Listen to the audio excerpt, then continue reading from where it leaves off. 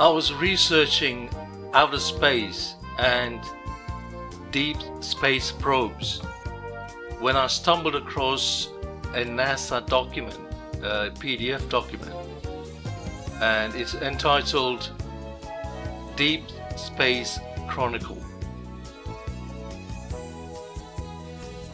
And the subtitle of the document is A Chronology of Deep Space and Planetary Probes, 1958 to 2000.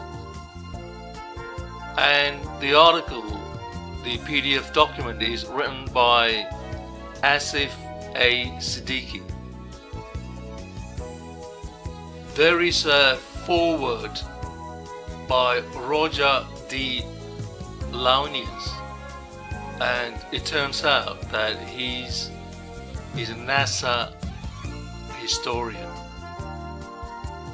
His foreword is quite lengthy, and on page 5 I found something very interesting, and it reads: since the Viking landings, there have been several missions to Mars seeking to further unlock its mysteries. These were energized in 1996 when a team of NASA and Stanford University scientists announced that a Mars meteorite found in Antarctica contained possible evidence of ancient Martian life. When the 1.9 kilogram potato-sized rock labeled ALH 84001 was formed as an igneous rock about 4.5 billion years ago, Mars was much warmer and probably contained oceans hospitable to life. What a load of bollocks. And this is the rock in question. This website is a NASA JPL website. Look at the poor quality. Look at the quality of the photos. Absolutely disgusting.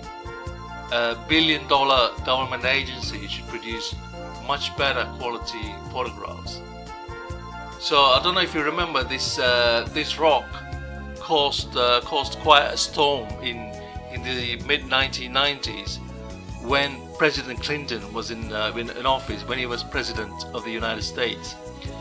He claimed that NASA scientists have found life on Mars. They found traces of ancient life inside this rock. But seriously, it was a global scoop.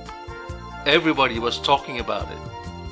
But what actually happened was that NASA secured funding for future Mars projects and missions. Immediately afterwards, they announced the Mars rover missions. Strange coincidence, right? Yep. But it all makes sense. Now the lying scientists claim that any rock found on top of the ice in Antarctica, it comes from outer space, fragments of either meteorites and or asteroids, which is a lot of bollocks.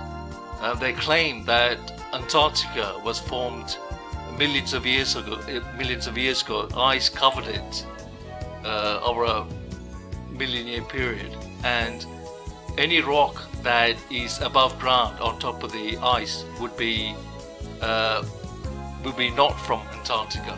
It will be from elsewhere. But you don't have to go outer space or alien.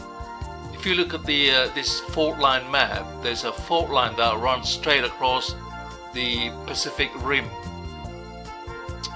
and along the Pacific Rim they have varying levels of volcanic activity. The Hawaiian Islands here being the most famous. All along here are islands and other places where there are volcanic activity. fault lines along the Earth are actually edges of plate tectonics. Pressure builds up underground, and at a certain point this built up pressure has to be released. Ash, smoke and fragments of rock are blown hundreds of miles up in the air, and these debris are then carried to other places by wind. So what you find in Antarctica are fragments from these volcanic explosions, eruptions, not meteorites nor asteroids, as the lying scientists claim. Right, back to the article, and it continues. Then about 15 million years ago, a large asteroid hit the red planet and jettisoned the rock into space, where it remained until it crashed into Antarctica around 11,000 BCE. The scientists presented three compelling but not conclusive. Why is it not conclusive then? Pieces of evidence that suggest that fossil-like remains of Martian microorganisms that date back 3.6 billion years are present in ALH 84001. These findings electrify the scientific world. I got chills, they're multiplying, and I'm losing control, 'cause the power you're supplying is electrifying.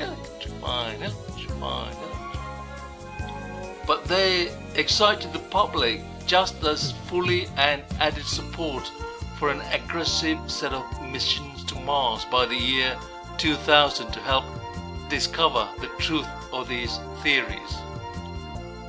What a load of bollocks. If any of you out there want to read bollocks like these, then I will leave a link in the description box. It's quite a lengthy document, 257 pages in total. So if you are going to read it, good luck.